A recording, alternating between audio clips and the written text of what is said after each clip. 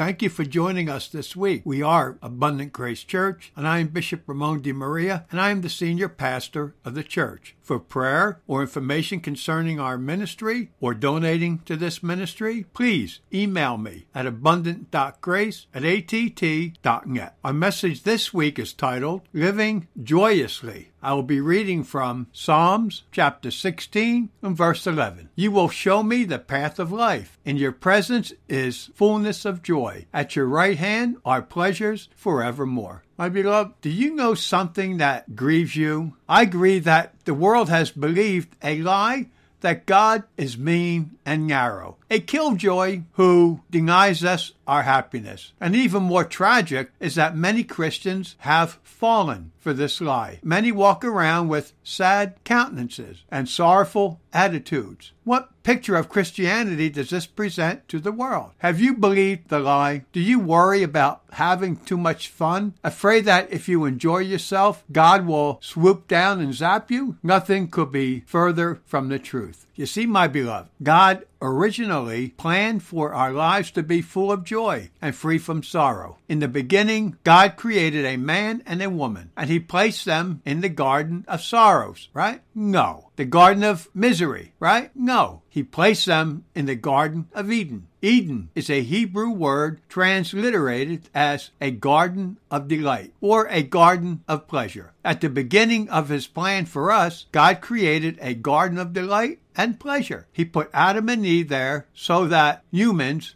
might share his joy. Though mankind disobeyed God, bringing sin and sorrow into the world, God didn't give up on his plan, but instead he gave us Jesus so that we might have another chance to live joyfully. Through his life, Jesus showed us the meaning of joy. While the Bible never says that Jesus laughed, we can safely surmise that he did. Furthermore, my beloved, Jesus wept in our place because he took on our sin and our guilt, and his sorrow became our joy. The shortest verse in the Bible is Jesus wept. The second shortest is rejoice evermore. Rejoice evermore. Can you accept that? Rejoice evermore. Jesus wept on our behalf so that we might experience his joy, the joy that God bestows on us. Jesus said in John 15:11, these things I have spoken to you, that my joy may remain in you, and that your joy may be full. My beloved, it is very important to realize that through the sacrifice of Jesus, Jesus has made joy available to all the world. A question for you. Can the people around you see the joy of Jesus Christ in you? For if they do, they'll want some of it. So please allow God to instill a joyful attitude in you, no matter what challenges you may face in your walk with Christ. See, my beloved, Christianity carries in its heart the happiness of heaven. Let us pray. Father God, in Jesus' name, we seek your joy. We want to walk and live joyously. At times, we allow ourselves to believe a lie from Satan. That is why, at times, we fall short. But Lord, continue to remind us every day that in you is an abundance of joy, because you show us the path of life, and in your presence is fullness of joy. Thank you for that joy. Thank you for bestowing joy upon us through your Son, Jesus Christ. Continue to remind us that there is joy, and we can enjoy that joy all the days of our life. No matter what we are facing, as we look to you, we will continue to walk in the fullness of joy. In Jesus' name we praise you and thank you. Amen. My beloved, have a blessed, victorious, and joyful week in Jesus Christ.